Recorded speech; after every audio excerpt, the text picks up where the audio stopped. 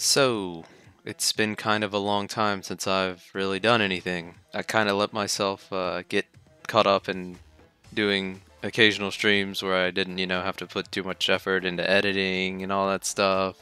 And I kind of, missed some important news involving the new Resident Evil movie, which is pretty much all the worthwhile Resident Evil news that has come out as of late because game and DLC news has been pretty dry for a while. So even though I'm a little late, I want to talk through the photos that have been released for the Welcome to Raccoon City movie.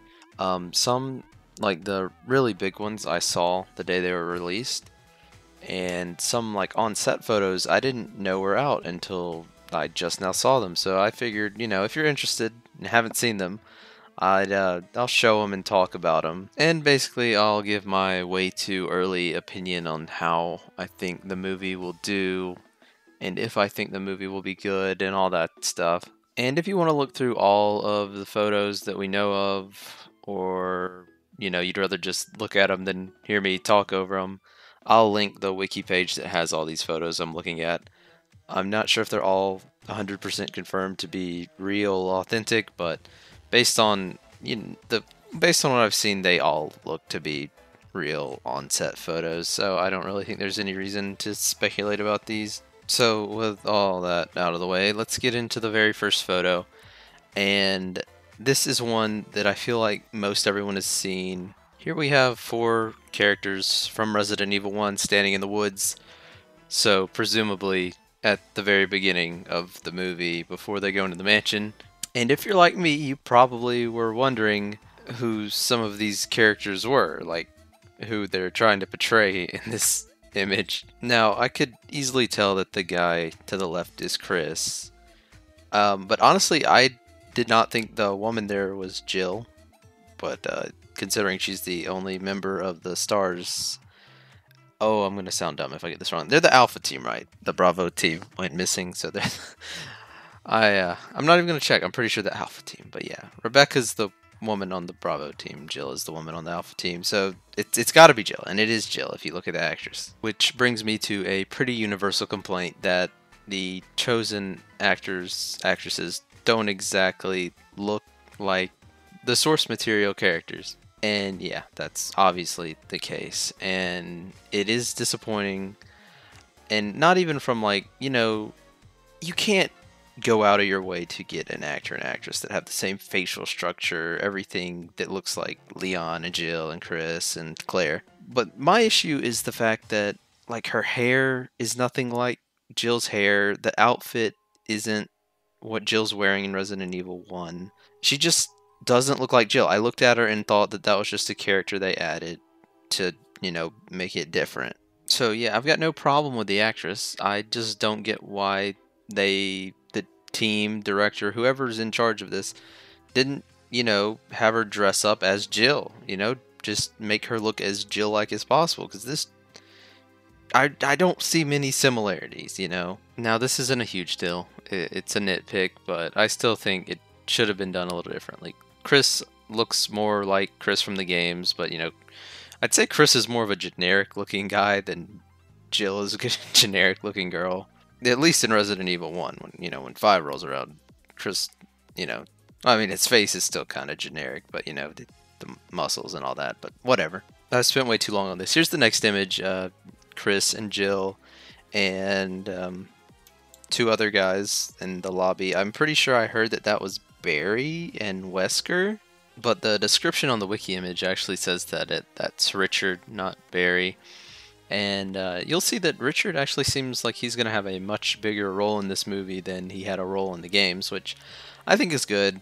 They're going to need more supporting cast to make, like a feature film like the movie interesting. And maybe this would imply that the story starts off from Chris's perspective. Because, in the games, when you play as Chris, Jill is in the lobby with you, but Barry's missing. And when you play as Jill, Barry's with you, but Chris is missing.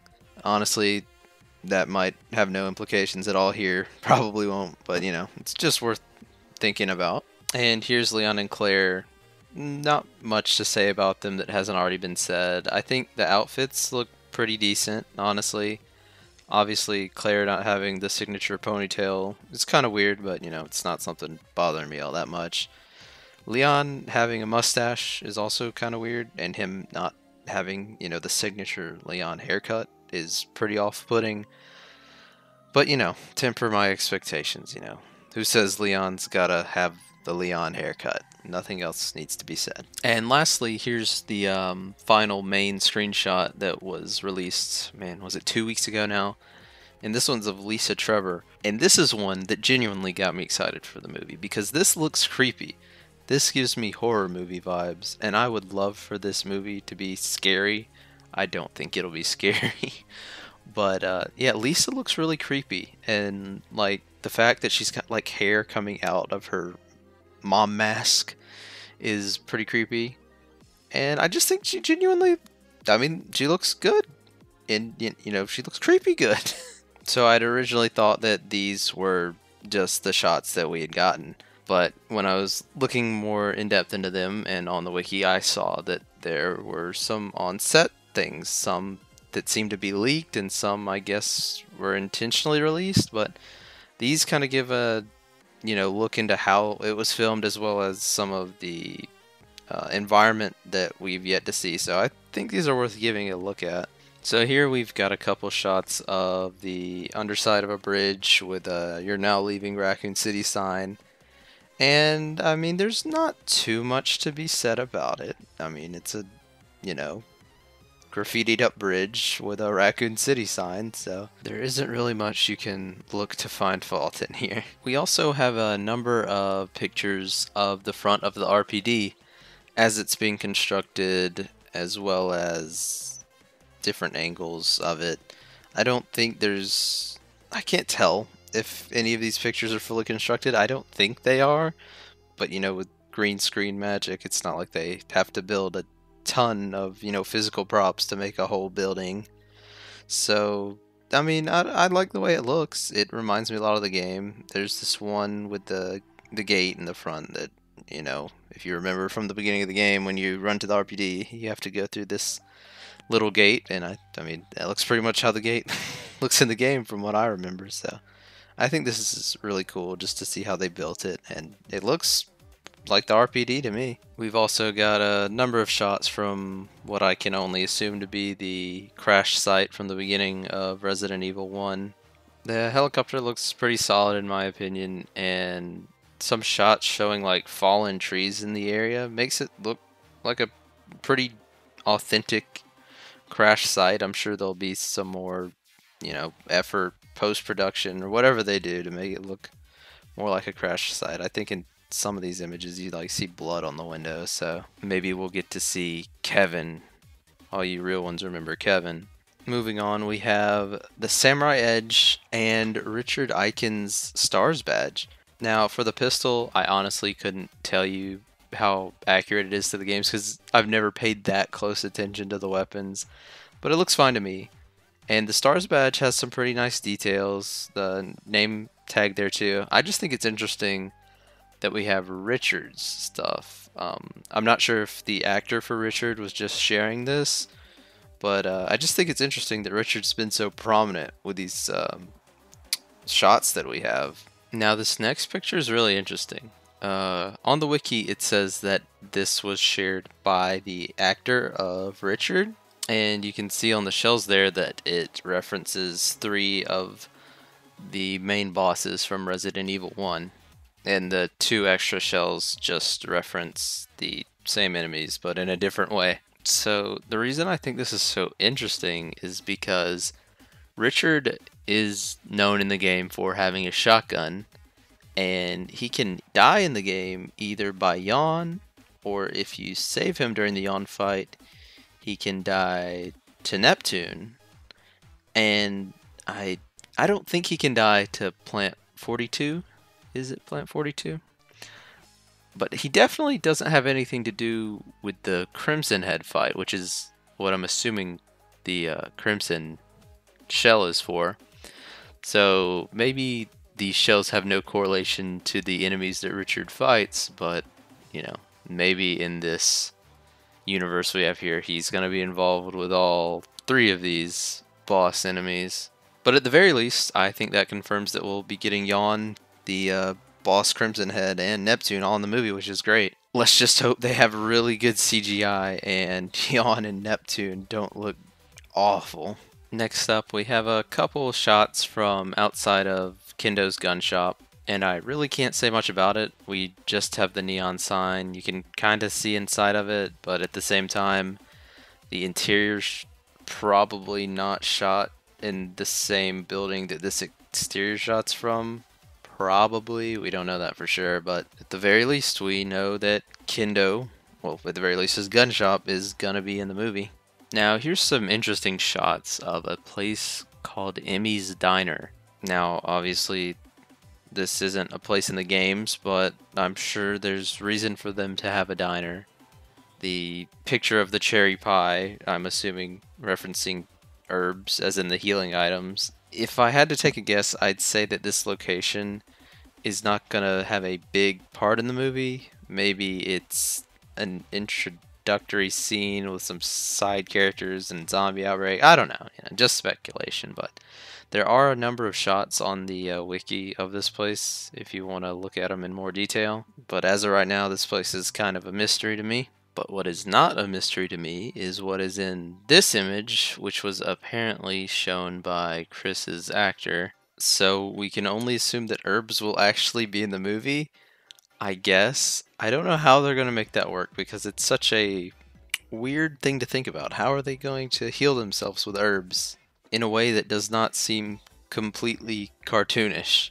Of course, there's a chance that these were just on set as decorations and maybe they just appear in the movie as Easter eggs, but maybe they're going to have a bigger role. Now, for the last image that I'm going to talk about, we have this clapperboard that says "For the Fans." And there's a few other images on the wiki that also have this "For the Fans" slogan. And I can only assume that that means, this movie is for the fans of Resident Evil, as in the fans of the games. And I think that's a really nice sentiment. I mean, maybe it'll end up meaning nothing in the long run, but if the people making this movie genuinely care about Resident Evil as a franchise, I have a feeling it's gonna do well. But after looking at all these pictures, it covers a lot of ground, knowing that we have Kendo's gun shop, the Samurai Edge, possibly herbs, Yawn and Neptune. I mean, that's a lot of stuff that, people would probably be concerned not making the cut, because this is probably around a 2-hour movie that we're fitting 2 games into.